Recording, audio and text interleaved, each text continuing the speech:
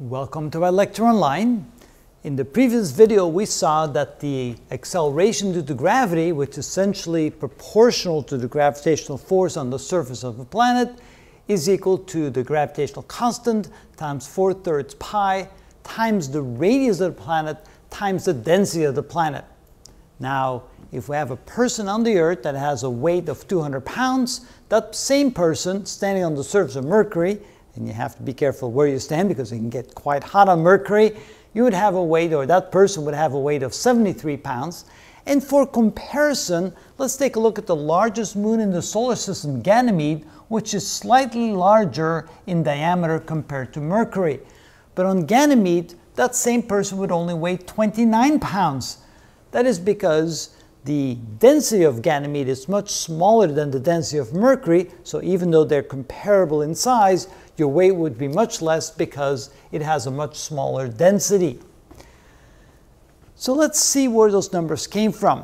The density on the Earth is 5,515 kilograms per cubic meters. For Mercury, it's slightly less. Even though it has a higher percentage of metal, it's a much smaller planet, so therefore the compressed density is not as great for Mercury as compared to the Earth. So it has a larger percentage of metal, but it is still less dense than the Earth. Now Ganymede has a very small amount of metal and a fair amount of ice mixed in with the rock, and so therefore the density of Ganymede is about 1,936 kilograms per cubic meter. Quite a bit less than it is for Mercury, and that's why the gravitational force is so much weaker. Now the radius for the Earth, about 6,378 kilometers.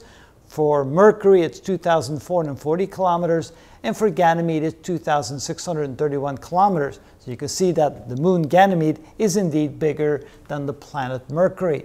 But then when we calculate the gravitational force, notice the acceleration on Mercury is 3.58 meters per second squared compared to about 9.8 on the Earth, and for Ganymede it's only 1.42 meters per second squared, which means compared to the Earth it's about 36% the gravitational force on Mercury versus the gravitational force on the Earth, and for Ganymede it's only about 14.5%.